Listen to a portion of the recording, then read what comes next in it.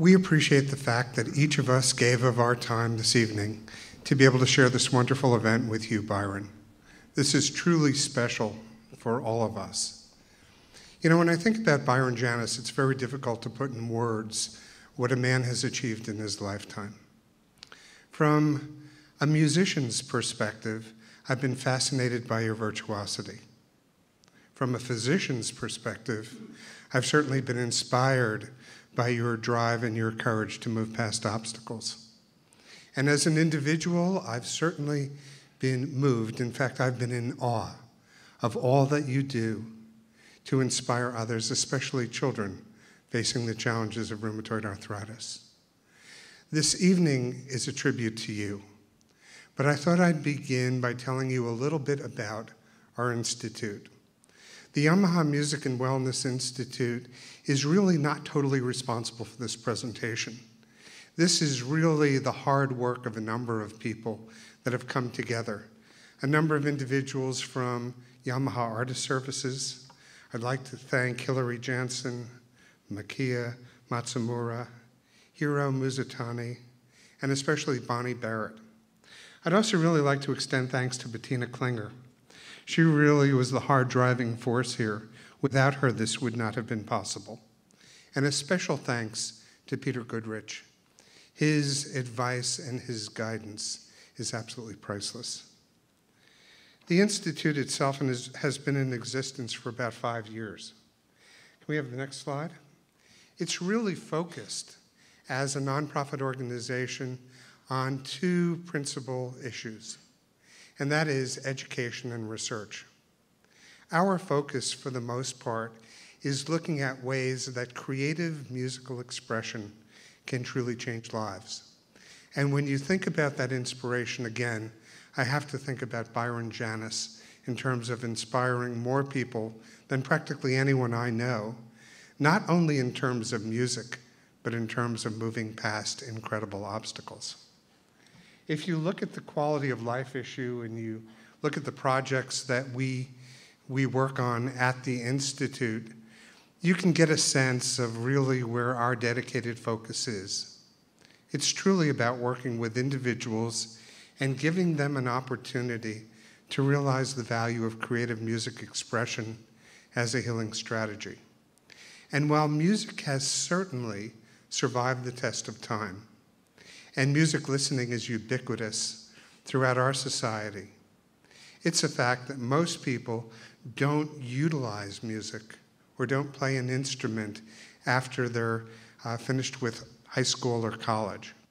And one of the things that we would like to be able to do is create a sense of awareness of the power of music throughout one's life, whether it's for children, whether it's for teenagers or troubled adolescents, or even individuals facing life challenges like cancer. The value of integrating music into one's life is phenomenal. If we move ahead, we realize that our scientific investigations only represent the tip of the iceberg. We've looked at the biopsychosocial realm. We've explored the impact of playing a musical instrument from multiple perspectives. We've looked at seniors in long-term care facilities. We've looked at young people who have been incarcerated. And we're certainly working with other populations now, including a group of individuals facing the challenges of coronary vascular disease.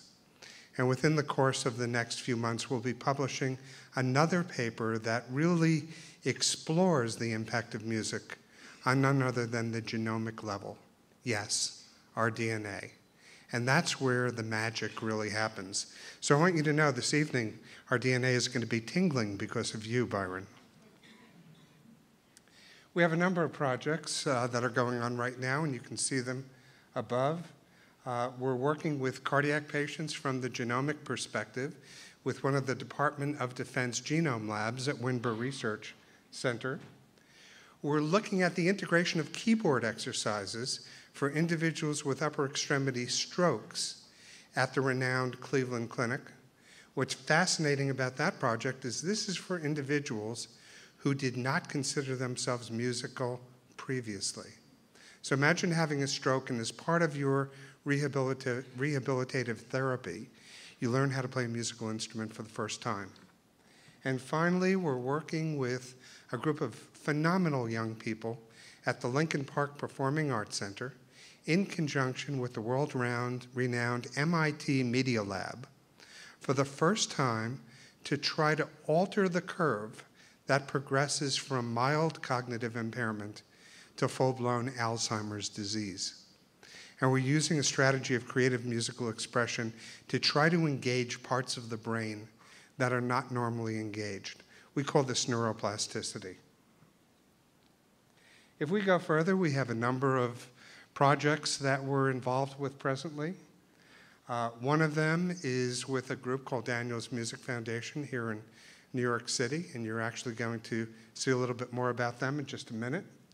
Another one is with a wounded warriors group called Soldiers Angels, and they're located in San Antonio, right across from Brooks Army Base, where unfortunately our wounded men and women coming from abroad wind up in the United States for triage to determine where they are best going to be treated in the course of their injuries. And finally, the Lincoln Park Performing Arts Center at the Carl T. Bruhn Recreational Music Making Center. And I'd like to say a word about Carl for a second. He's the founder of the Yamaha Music and Wellness Institute, and he's certainly the most prominent name in music and wellness in the world. And it was my privilege to have spent a decade working with him and learning from him and being inspired by Carl.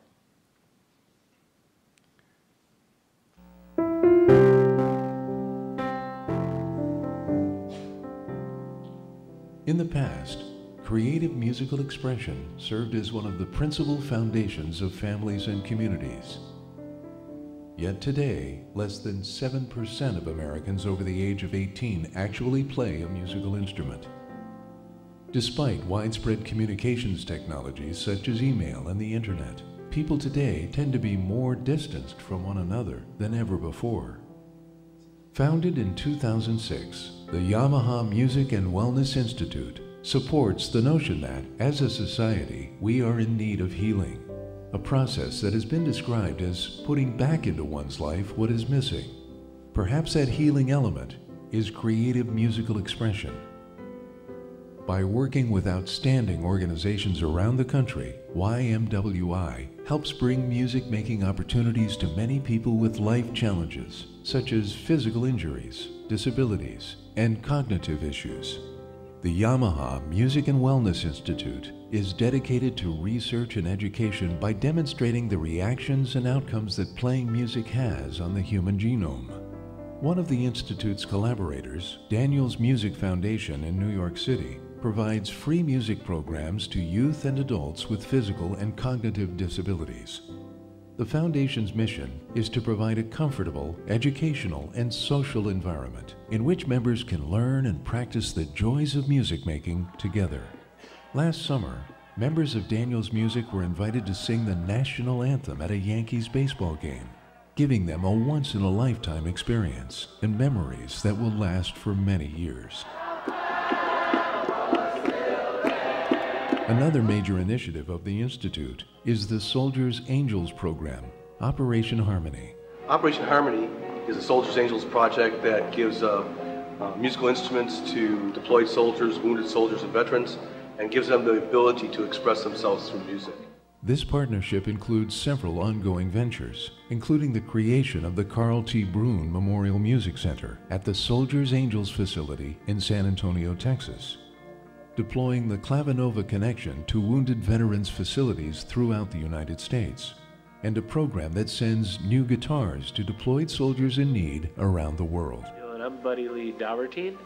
I was wounded back in 2003, and music changed my life. When you're in the music, you're not so depressed because you're actually being able to pour out some emotions on the guitar string. How you doing? My name is Charles Gibson. I'm a corporal in the United States Army National Guard. I was actually wounded in Afghanistan in 2010. And I've been working with the Clavinova Connection Lab for about 7 months now.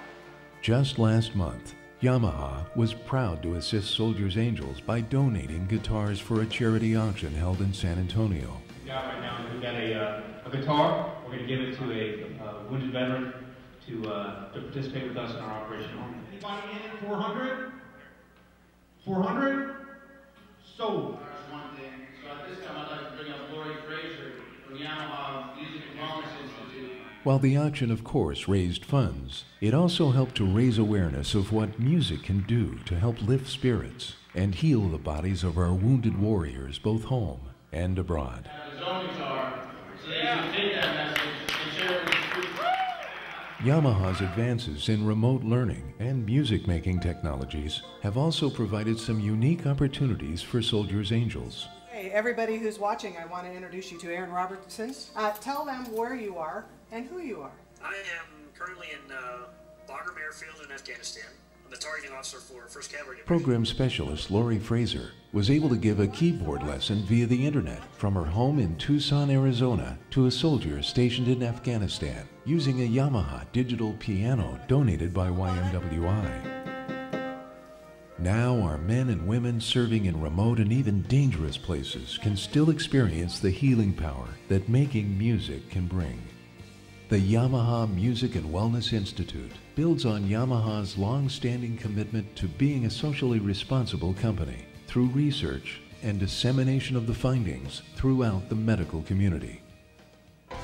Our knowledge of and passion for music and how it affects the human body is now creating real opportunities for healing and growth for those less fortunate and for society as a whole.